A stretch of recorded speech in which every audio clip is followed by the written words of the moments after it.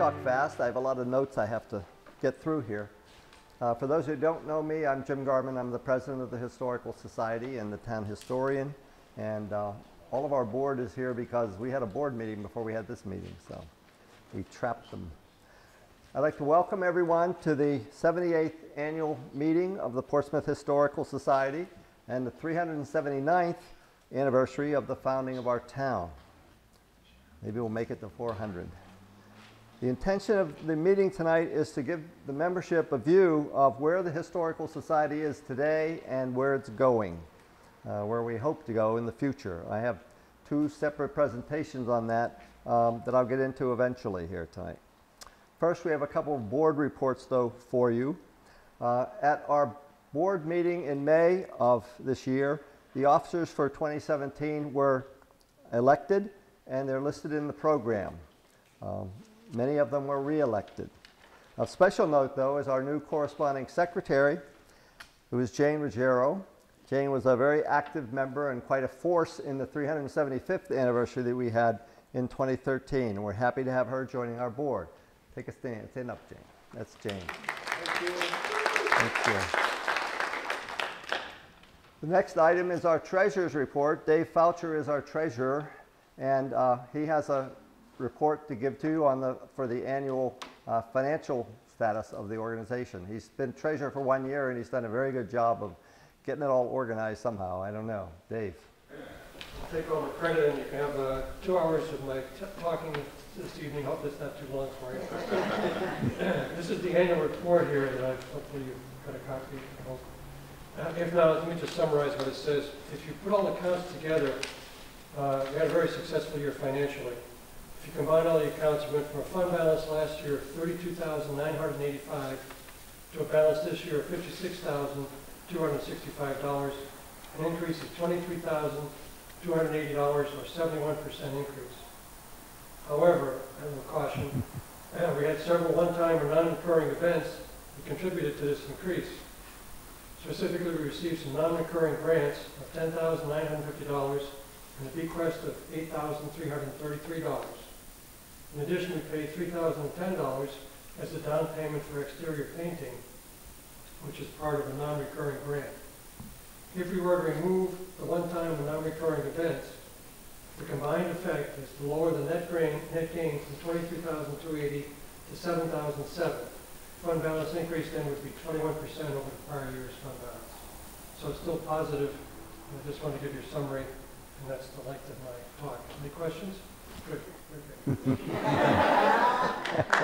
Thank you, Dave. At this time, I would like to call on our retiring corresponding secretary, Joe Munch, for an annual membership report. Got lots of numbers for you, and the numbers are pretty good. All right, my last official act. Well, I'm happy to report that we currently have 571 memberships at this time. And our memberships are made up of different levels: patrons, corporate memberships, contributing, family, individual, life and honorary, and some other. So we're totaling 571. And why that number is important is that in 2014, I looked back on some of our records, and we had 114 memberships. We now have 571. That's an increase of 400%. And that can be attributed to like all our board members and our other members who are getting the word out to say we're having some exciting programs, we're doing a lot of different things, and we really want to make this organization grow so that we're preserving Portsmouth history and just, making, Portsmouth a better place to live. So I think we should all be congratulated for that 400% increase over 3 years. It's pretty phenomenal. That's great. And then just to let you know, we are currently continuing this effort, and just in the month of June, we've had, 61 new renewing and new memberships in the month of June, 61. So we have the momentum, and we want to keep it going. So, and I thank everyone for coming tonight. Thank you, Jill. Great. Bill, come back. Come back. Bill, come back. Come back. Come back. I got it. Okay, Jill gets a special honor tonight for her retirement because Jill, some people might not be aware of this fact, was the president of this organization from I wrote it down, 1989 to 1992. And she's been corresponding secretary for a long time as well. And so for her, we have a plaque, which is a copy of the Portsmouth Compact. These are for sale, by the way. But we're giving her hers. And it says, I'll sell mine. for exceptional service to society, a member of the board of directors and the office of corresponding secretary and president of this organization, given the 19th day of June, 2017. There you go. Thank you very much. Congratulations. You've done a great job. You really have. Absolutely. We're really lucky. Okay. Page 2. Moving along here.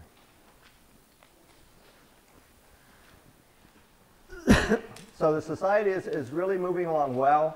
We're doing a lot. We're having a lot of programs going on. We just had our board meeting before this meeting, and Doug Smith has created about 6, 7 different projects, operations between now and September. So it's really, things are really moving along well.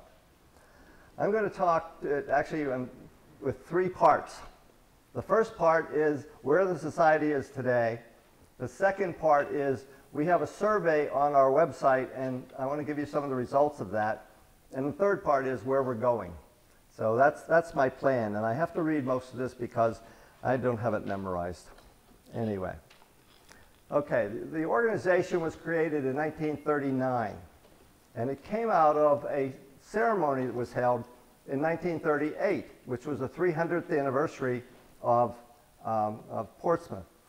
And they had a big celebration. It wasn't quite as big as the celebration that took place in 1936, when Rhode Island celebrated its 300th anniversary, and much of that was focused on Providence, obviously. But in 38, we had our own, and in that, the committee that created that, the chairman of that committee was William H. Vanderbilt, who happened to live next door at Oakland Farm, and who also happened at that time to be the governor of the state. This church building, built in 1865, was donated to the society in 1940 when the congregation of the Christian Union Church that had been here for, well, since probably about 35, somewhere around there. There have been 2 church buildings here. This is the second one, but it was built in 1865. And that congregation dissolved. So, and they gave this building to the Historical Society. I've been a member of the Historical Society since 1974, which is 43 years. And I found something the other day that said I was the vice president in 1976. I can't believe that, but maybe, I guess I was. Anyway, we've really come a long way over a series of presidents over time, including Richard and Ginny Long, Jane Gerhardt, Steve Boscarino, Jill Munch, and especially our president emeritus, Herbert Hall. Each generation of members also continued greatly the good work of this organization, just as we do. I mean, look at this room itself. Completion of renovation was done in 1996. And there's a before picture. I think it's back on the wall. Yeah, it's back on the wall there somewhere. You can look at it. It was pretty run down. And even now, 21 years later, it really looks great. And most of the work was done by one contractor, a man by the name of Woody Andre from Bristol. And when you look up at that ceiling, think about that. He painted that by hand. It's a tin ceiling, and he painted all of that. Plus a lot of other work that he did, including the Lord's Prayer up here behind me, which is pretty spectacular too. So over time, we've really kept the organization going. Again, it's gone for 79 years now, and that's really pretty impressive. So you heard the numbers that we have as far as membership. We're not satisfied with 571. We want at least 1,000, and we're going to keep working and doing things in order to show people that we are an important part of this town. A part of that, too, though, and what keeps this organization going, is volunteers. We need help. There are a lot of different ways you can help, and we really want to have people help us with being a docent, and we have a clipboard I'm going to pass around if anybody wants to sign up to be a docent. Docents are here from 2 to 4 on Sunday afternoon, and if you're not really an expert on Portsmouth history, and not many people are, probably nobody is, that doesn't matter, because you will be here with a veteran tour guide, and you're a tour guide for people who come. And that's what we need help for, and there will be somebody experienced here every Sunday to help with that. So if you'd like to sign up to be a docent, I will pass this clipboard around and let you sign up. So we need help, we need volunteers, and that's what keeps this organization going. Most of you realize probably that the town of Portsmouth is a town of neighborhoods. And that Clements Market is about the only center that we have. Used to be NATO's pharmacy, but not anymore. And so what we need to do is have people go out to their neighbors and encourage them to become members of the organization and to come and help us out. We have a great collection of archives of Portsmouth history here, and we need help organizing that. The Curators Committee meets every Wednesday morning at 9 o'clock, and they do a lot of sorting and numbering and cataloging, and that's an important part of what we do as well. Plus, they put together a display that you will see downstairs of the theme for this year's display is Out of the Attic. And these are things that are not really out of our attic, but out of our archives and out of other people's attics as well. And we're always looking for donations as well, as long as they relate to Portsmouth or at least Rhode Island history. We have a great board of directors, and I hope I can remember to mention them all. Doug Smith up here, who does our programs and does a lot with our programs, is really active with that and does a lot of the public relations as well. Nancy Crawford over here has a committee of curators, including Ann Burns, Nancy Smith, Johanna Hall, Lois Ryan, Marge Webster, and Rich and Gloria Schmidt. We have the cemetery project going that you heard a little bit about, and the cemetery project is really going to get off the ground this next month in July, and we need people to help with that. Dave Gleason is going to organize a historic house project as well to do an inventory of those, and hopefully we'll be able to work out a system of having markers on the houses with their dates on them. I've always been really impressed by Westport Point. You drive down that street there and every house has a marker on it. And some of them are 1902, 1910.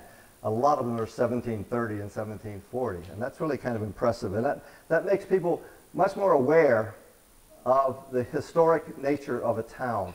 And that's what we're trying to build. We have a great Buildings and Grounds Committee, which includes Mike Pagliarani, Dave Duggan, Dave Gleason, Tim Ryan, and Gary Gump. We have the expert in audiovisual, website, all that stuff. Audiovisual Rich Talipsky, who does all the videos and everything, and there's just and a lot of the PR as well.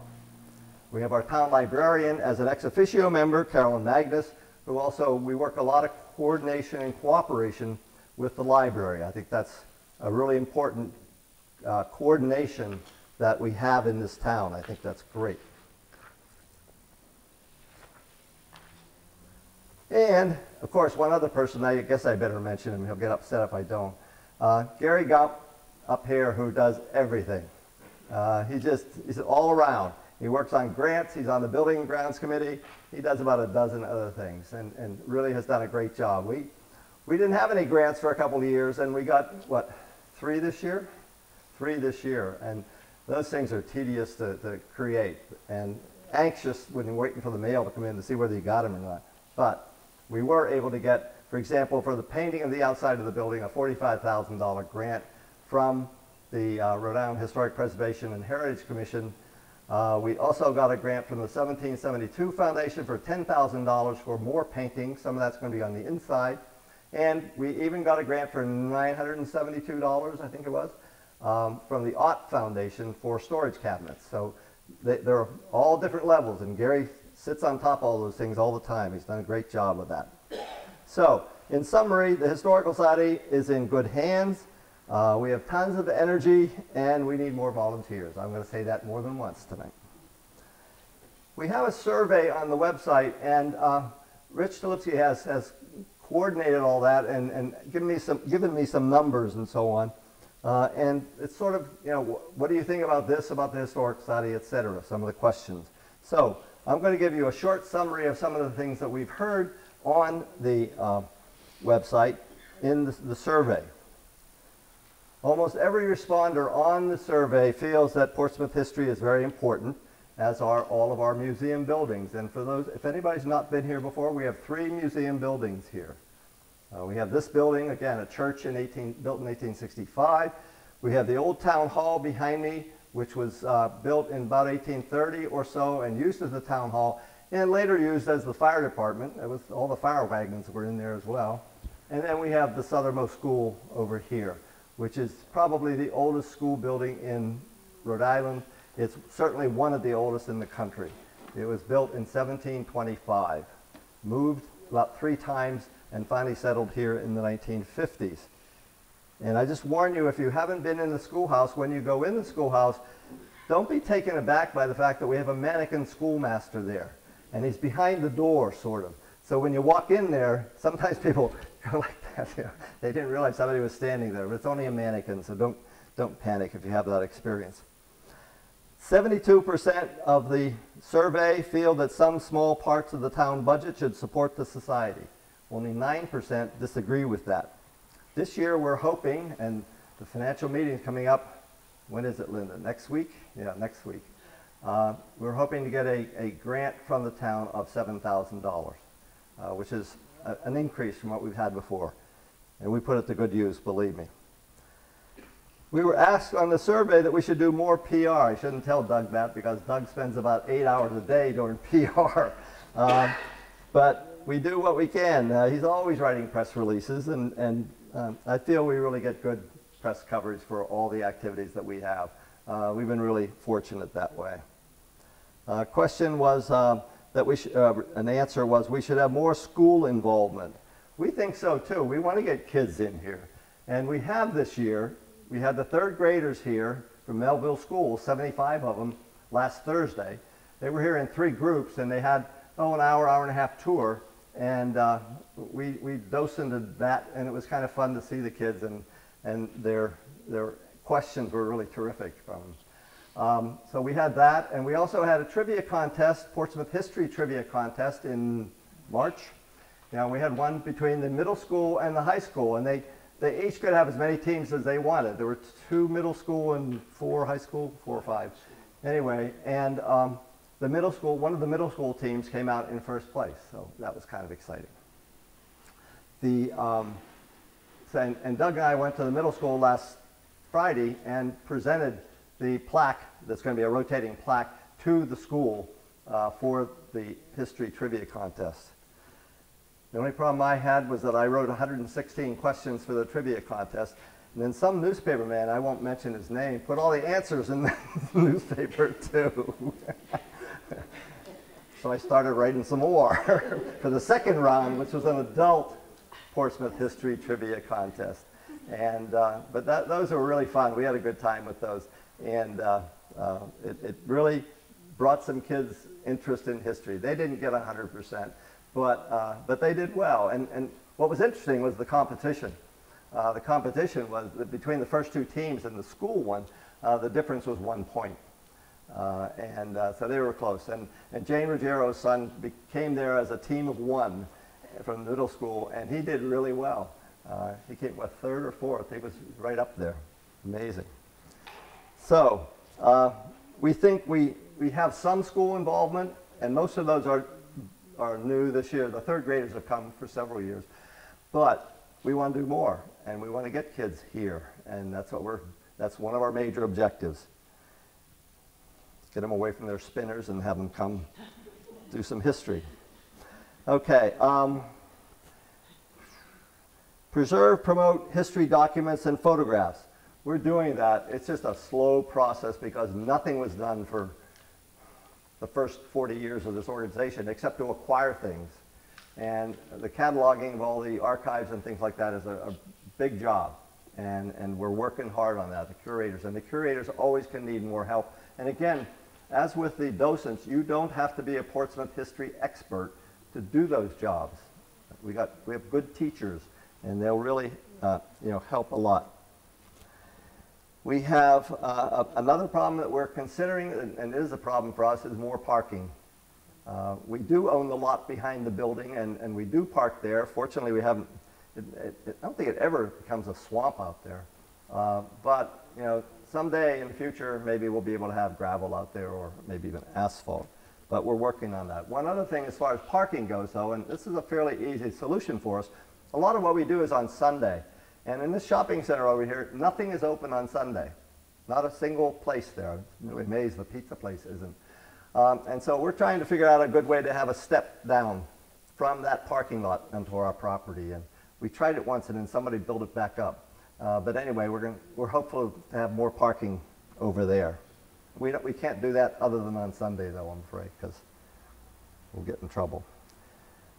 More seats at the lectures. Well, one of the problems, as most of you know, I do a lot of lecturing on our history. And we have them in the library. One of the problems we have with this building is we don't have heat up here, except in the summer. Then we really have heat up here. It's really gets hot.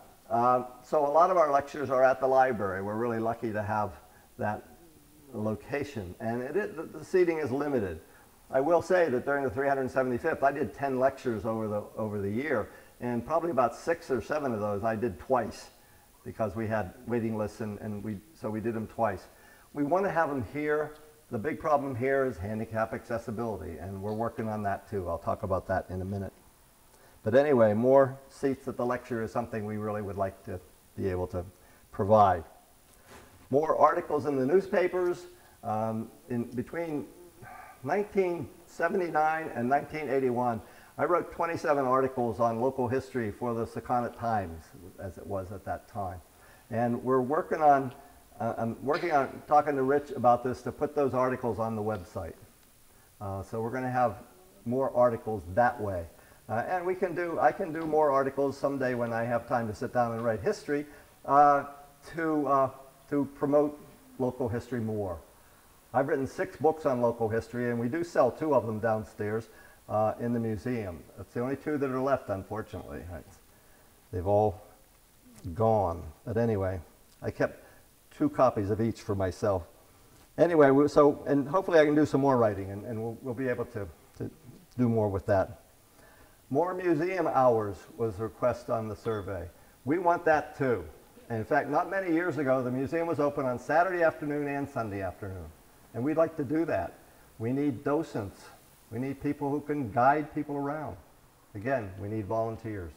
So that is certainly a fairly high priority on our list, to be able to open more often. The museum itself is not really a research museum. We have a history center at the library, which has a lot of digitized information there. We have a lot of stuff here, but we're not open enough for somebody to be able to come here and spend a day. And it would be nice to do that, but we're taking the next step beyond that of trying to digitize as much as we can. And then we can put it on the website, and people can do their research that way. A lot of local historical societies do that. Little Compton has a really good one on their website. And you can buy copies of pictures from them and things like that. That's really an excellent website. We're going to do more with that. Seek more grants, somebody said. Shouldn't tell Gary that. He's been working hard on the grants that we have gotten. And obviously we want more. The renovation of this building, outside and inside, finished in 1996, was a result of several grants that added up to $275,000. Big money. Okay. And that's what, we're working on everything from 900 and something to 45,000 right now. More corporate members was another request. Rich Stolipsky and Gary Gump sent out a letter about 3 weeks ago to all the corporations in Portsmouth. And the responses are trickling in. Corporate membership is $75. And if you look on the back of your program, you see the ones that we have so far. and their logos. And we put their logos on our website as well. And so I think it's important that we indicate who the corporate sponsors are, and again, give them some press and give them some work, I hope, for some of the things we do. We also have recently joined the Portsmouth Business Association, and so we can schmooze there for a while too with some of these companies, and we're going to do that as well. So that's where we are now.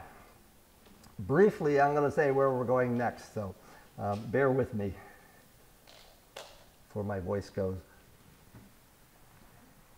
I feel like Marco Rubio.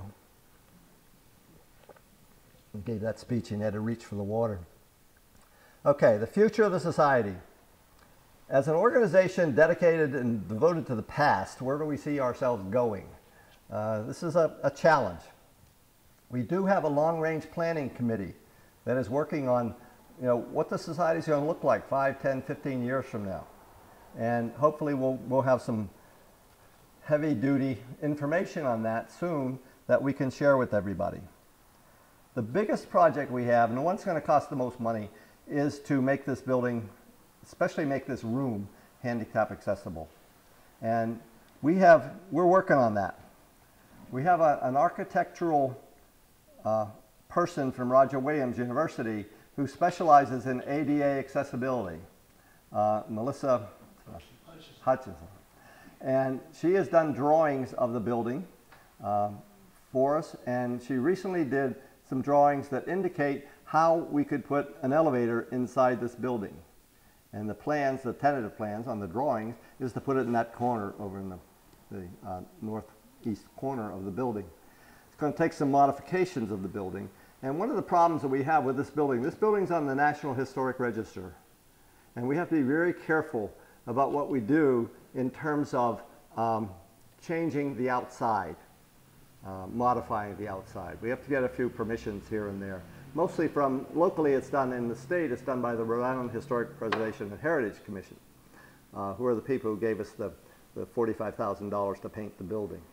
We've gone through all kinds of iterations of attaching it to the back somewhere, attaching it to the stairway that's over here, and the real best solution in terms of maintenance and everything else is to put it inside.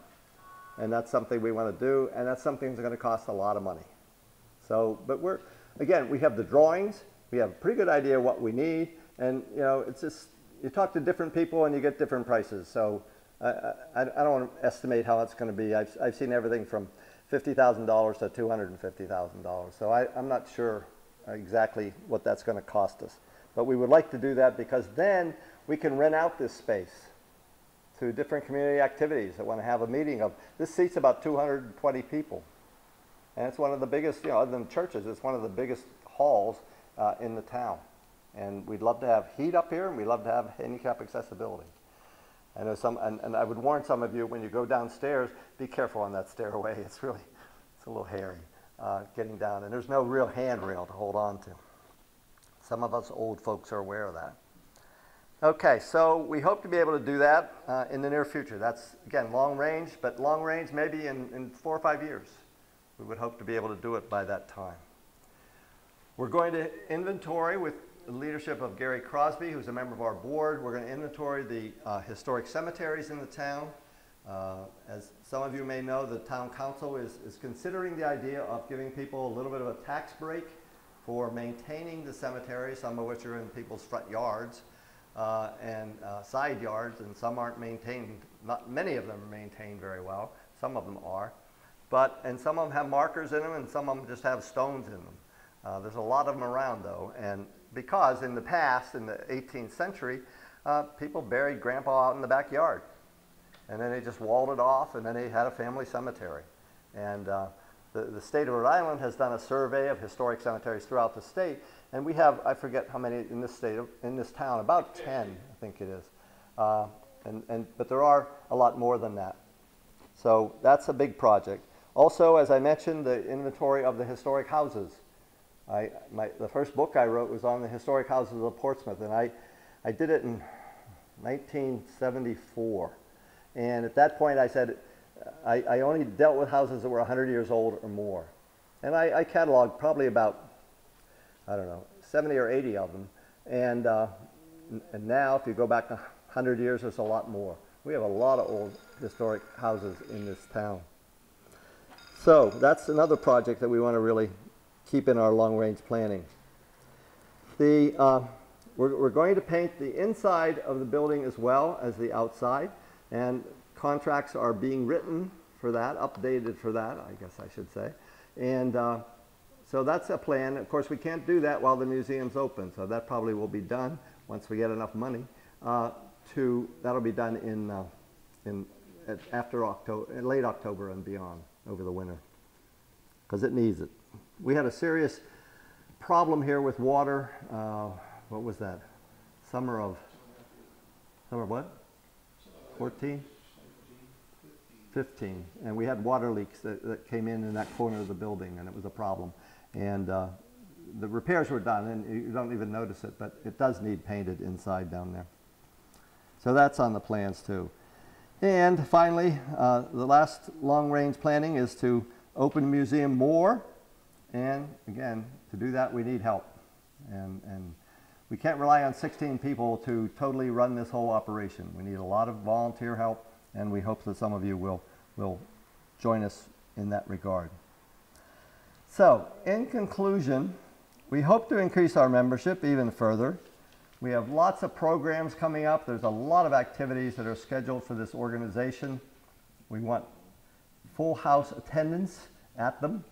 I gave a lecture one time on Sandy Point Farm, and I went down to the barns and I put up posters all over the place, and we had 150 people in this room, which overwhelmed me quite a bit. But I like doing that, and I have great personal archives as well as what we have here to use for making presentations. So we really want to make ourselves more visible. We're certainly more visible than we were 4 or 5 years ago, and we want to be even more visible, and all of you can help. Spread the word of the great work that we're doing as a society. Talk to your neighbors, talk to your friends, and work with us, work for us. We really appreciate it. That's pretty much I have as far as the presentation goes. I'll be happy to answer questions.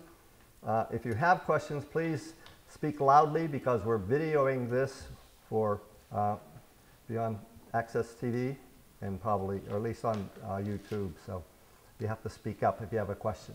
Questions from anybody? Anything I've been talking about? I didn't cover everything today. Yes, Corinne.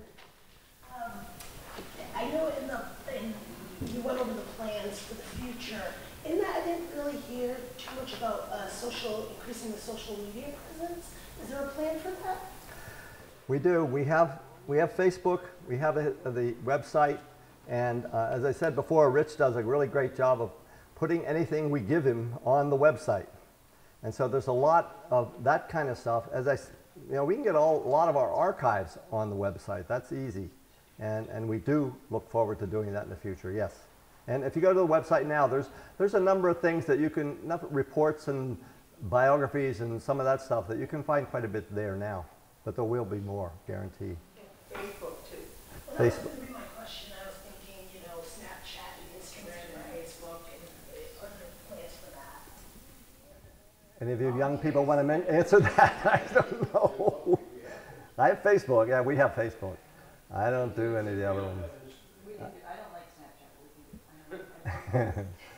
We use Instagram. Yeah. That's one of the reasons why we don't have Snapchat. We have plans for stationary video displays here in the building, and we've got a wireless server we just got up, so we can have mobile devices around within the building, stream video. We're just getting, we have a whole bunch of motions moving forward all at the same time. So. And Gloria Schmidt has a blog too that we a lot of stuff on it. As you can tell from this group, we're a little bit old, and we need some more young people. I'm on Facebook. That's about it, I think. Are you volunteering to help? I realized halfway through the question. I'll help it. Great. We appreciate that, Corinne. Any other questions anybody has or comments? Happy to if you have any questions about those survey comments, anything you want to add to that, add your opinion. Really, it's very easy to take that survey. You just have to go to the website and look for the survey and help us out that way. It's anonymous. We don't really care where the sources are coming from. But we really want to be able to help people and educate them. We get phone calls, a lot of us get phone calls all the time about, what do you know about the Almies in Portsmouth? Or what do you know about the Shermans in Portsmouth? Which are, really huge projects to get into. We get a lot of genealogy, and we have some people who are really good at it, digging things out. But there's a lot of sources that way available here, as well as photographs. We have a pretty decent photograph collection as well. Yes, Mark. Jim, for the near future, could you go over the next events that we're going to be having? I'll let Doug do that. He just gave it to us in the meeting, so go ahead. I'd be delighted. You gotta stand close to the microphone.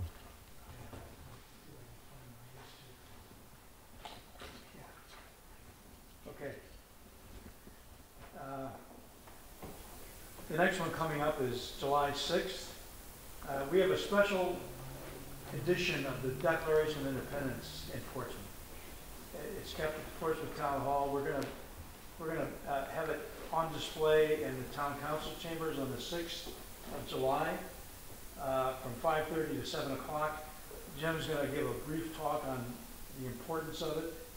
I think it was like a 1776 or 7 version, right? Well, it was printed just a few days after the original, and one was made for each town in the state. And so it's a second generation copy. It's worth a lot of money. There was one in each town in the state. I think there are 4 of them still around. One's in another town, and the other 2 are in private collection. And you don't want to tell the town council it's worth a lot of money. It's theirs. So that's on the 6th of July. By the way, you go to our website, and there's a list of all this coming up. The next one's on July 23rd. This is a Sunday. We're open from 2 to 4. We're having a celebration of Ann Hutchinson's birthday. And it's going to be fairly low-key, but Jim will say a few words about Ann Hutchinson and her importance to Portsmouth. Gloria Schmidt will talk a little bit about the women that accompanied the founders. And then we're going to have birthday cake cut up for Ann Hutchinson. That's on the 23rd from 2 to 4. August 6th, another Sunday. We're trying to do things on Sunday when folks are here and they go through the museum too. The Portsmouth Art Guild. They're going to have their artists down here actually painting different scenes and possibly some of our buildings. So you can come down and look over their shoulder, see what they're doing. Some of the artists will probably have some of their paintings, laying around that they could sell you. But it's a good chance to kind of, this is a chance for us to partner with some of these local community groups that are also involved in cultural things, and it's kind of neat. So that'd be August 6th, tags here. August 8th. By that time in August, hopefully it'll be warm. Right? We've got a lecture by Fred Zillian, one of our local historians, on life on Aquidneck Island during the Revolutionary War, which personally I really want to hear about that. I think it'd be very interesting. It's at the library, so it'll be air conditioned from 6 to, I hope, right? From 6 to 7:30, unless it breaks off on August 8th. September, we're working on a harvest social. What we're looking at is maybe going to Greenville, drinking wine and talking about history. It doesn't get any better than that, I'm telling you. I don't have a date for that yet, we're working on it. And then October 8th, this is one I really recommend everybody come to. It's called, we do it with the Portsmouth Community Theater. It's called History Comes Alive. And the community theater group will provide 4 characters from Portsmouth's history. And we'll have guides that will take groups around and introduce them to the character. The character will talk about what they did and about what Portsmouth was like when they were here. And it's different characters than they met last year. So yeah. if you went last year, come again. Yeah. Because you'll meet different. And by the way, I should recognize that Gloria writes a lot of the script for all this stuff. Right. So she's right in the middle of all that. Anyway, it's a lot of fun. It's going to be October 8th. Normal hours here, 2 to 4. It's a Sunday again. But that's one that's going to be fun to come to. The first time I came to the Historical Society, in fact, Gloria was my tour guide or something. I saw one of those. I thought it was a really great way to get to know Portsmouth history. That's all we have through October, but we're hoping to do a Christmas fundraiser, essentially, but it's going to be with the Newport Choristers. Navy course. Oh, is there The Navy Navy Choristers? Boy, that's my Navy roots. Okay. Captain. Yeah, the Navy Choristers who are going to do this for us at St. Barnabas, we hope. And it's going to be during Christmas, sometime in December 8th. 8th, excuse me, that's right. And we'll be getting more information out on that as it goes. It's going to be an annual fundraiser. But I'll tell you, it doesn't get any better than listening to the choristers sing Christmas songs. Right. So that's another one. We got a lot of exciting stuff going on. And please come and please talk to your neighbors, talk to your friends, talk to businesses. One of the things, Jim mentioned how our membership has grown. Here's another reason why we need members. Every time you go in for a grant, these companies look and see what kind of community support do these organizations have. And believe me, we're back in the day when we had 100 people in all of Portsmouth. That's not a lot of support. Okay, it's growing. But talk to your neighbors. $15 for an individual membership is nothing. Get people to join just to help us out, just to show that the community is supporting this organization. That's my yes. Thanks, Doug. Great. Other questions, comments? No? Yep. One other thing I'd just like to mention that's kind of exciting. Stay with you. Jim talked about the importance of school kids, getting school kids involved in this. And one of the things that over the past year, we've got Tim Ryan here, who's a social studies teacher at the high school. So now we have a way in, okay, to try to get these folks. Well, he's on the board. He's not new. He's been on the board for the last, 6 months, 8 months? Anyway, so we're looking for him to help us pry that place open. Yes. The other thing is that we do go into the schools, at least Rich and I go into the elementary schools. Yep. And we've been working with Portsmouth Maps, looking at what the teachers need, because that's the way to really connect. Look at what they need in the curriculum that we can help them with. Right. And so if they're retired teachers or people that like to work with kids, there are lots of things that we can do going into the schools and really get the kids involved that way. Yeah. I think it's a lot of goodwill.